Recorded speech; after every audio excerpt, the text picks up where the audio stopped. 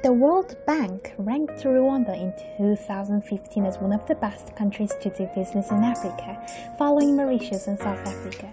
This is due to the good education level, human resources, competitiveness as a tourist destination. Rwanda's government's policy aims to attract foreign investment and revitalize businesses of private sector.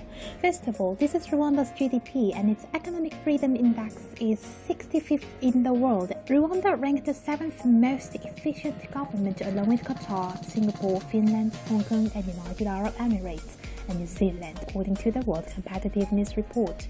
Rwanda is an inland country. Its economy is heavily affected by external factors such as international monetary policy and climate change. The 40% of their national budget depends on foreign aid.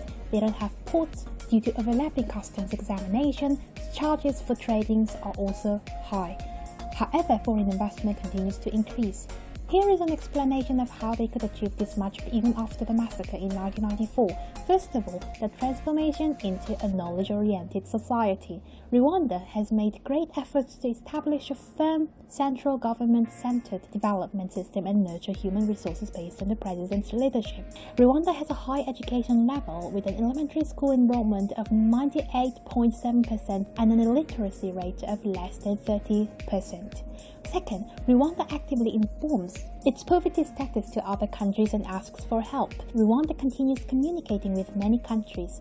Many social development public projects are going on under the government's leadership, but they are also the result of active cooperation with foreign NGOs. Rwanda is known to be one of the best countries for private relief organizations and non-governmental organizations to work in. The third is the consolidation policy to seal a divided society of different ethnic groups.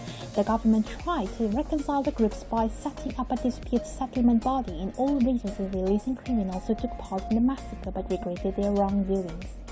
The economy is highly dependent on agriculture.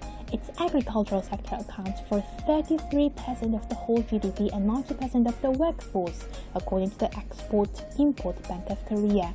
Coffee and tea are grown to export. It accounts for more than 30% of total exports. Therefore, the trade becomes sensitive to changes in the status of international coffee and tea prices.